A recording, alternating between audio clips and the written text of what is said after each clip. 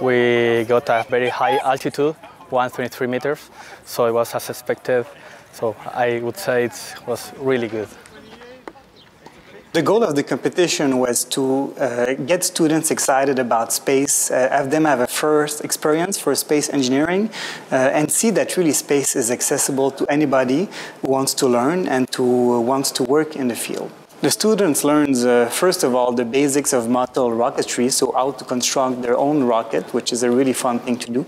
They also learned how to calculate different aspects of the rocket in terms of the center of mass, pressure, and so on, and figure out what their performance will be.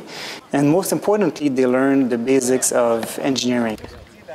I learned the basics to build a rocket, a small rocket, like the fins, the nose, what are the most important part, and also I could apply some knowledge that I had in material science.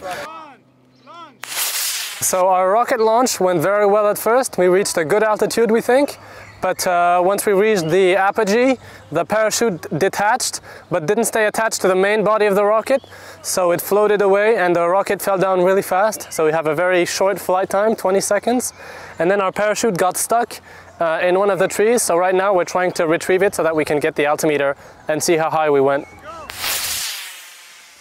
Oh, it really went well. We had a really good turnout. We had excellent students who did very beautiful work. From my experience, usually something goes wrong, usually. And this time around, the worst thing that happened is that the parachute didn't deploy. So this is really, really good. Well, we won this small rocket, and I don't know, maybe later we can try to blow it up into the air with another rocket motor. We'll see.